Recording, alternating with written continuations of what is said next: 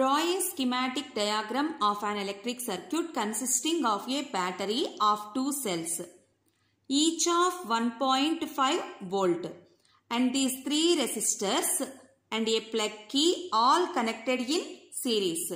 So first to draw the battery, first cell of EMF 1.5 volt and another cell also EMF is 1.5 volt.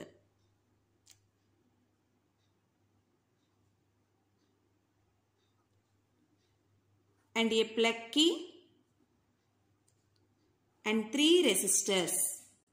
Resistance of the first resistor is 5 ohm, second resistor 10 ohm and third resistor 15 ohm. All these are connected in series. Battery, plug key and these three resistors all are connected in series. This is the required schematic diagram.